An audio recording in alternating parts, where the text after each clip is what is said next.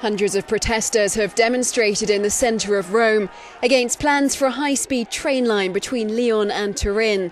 The Italian government says it's vital to strengthen transport links between Italy and the rest of the continent and would get lorries off the road.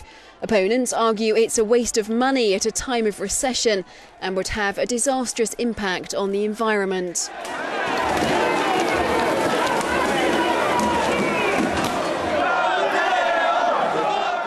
Around the corner in Rome, French President Francois Hollande was meeting with Italian Prime Minister Enrico Letta.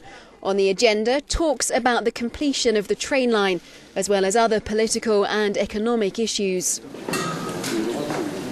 The high-speed rail line, which would include a 57-kilometre trans-Alpine tunnel, would almost halve the time of a journey between Paris and Milan from 7 hours to 4. It's planned to be completed in 2025 or 26.